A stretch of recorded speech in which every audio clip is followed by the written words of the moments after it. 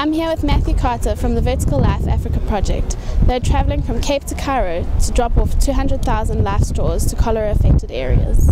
My primary focus, or my primary concern, was just the fact that kids are dying every single day. Like, you've seen the stats and you know about like over 5,000 kids dying in Africa alone. There's so many people that are just going to bed, they wake up and they're not sure are they going to make it or not.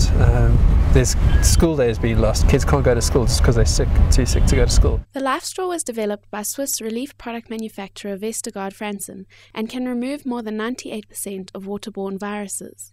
We look at individuals who are vulnerable, so kids, elderly, women who are pregnant, who just can't walk the estimated 5 k's a day to go get drinking water, and then it might not be safe.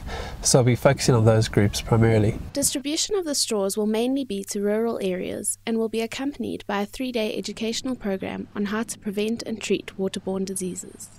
It starts off in the front with 2 microfilters. Starts off at 100 microns, then goes down to 15 microns.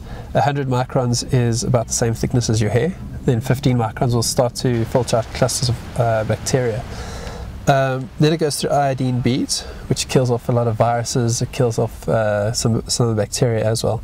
Then it goes to the activated charcoal. Now, a lot of people know that if you're allergic to shellfish or anything like that, you're also allergic to iodine, which is a problem. So the activated charcoal will remove the iodine, as well as it will make the water taste better. A lot of the things that we've seen, a lot of chemicals, etc., don't actually improve the taste of the water, which isn't great. So we also try to improve the taste of the water. It requires no batteries, no electricity, none of that, and it's quite tough and almost unbreakable, which is perfect for Africa.